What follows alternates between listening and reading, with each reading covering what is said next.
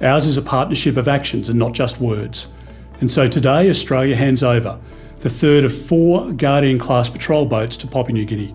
Today, you take charge of Her Majesty's ship Francis Agwi. Whatever waters you traverse, know that Australia's friendship and our best wishes of good fortune accompany you. Our nations are working more closely than ever before to protect our maritime interests, to patrol our seas and our borders, to safeguard our trade routes and our resources, to stem illicit on-water activities like illegal fishing and organised crime, and importantly, to counter coercive behaviours. We are working together to promote a safe and secure Pacific neighbourhood.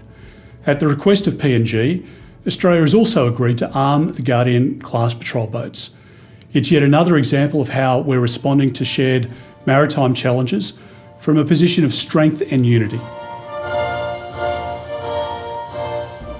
Thank you to the government and the people of Australia for your gift of new ship Francis Agwi to the government and people of Papua New Guinea.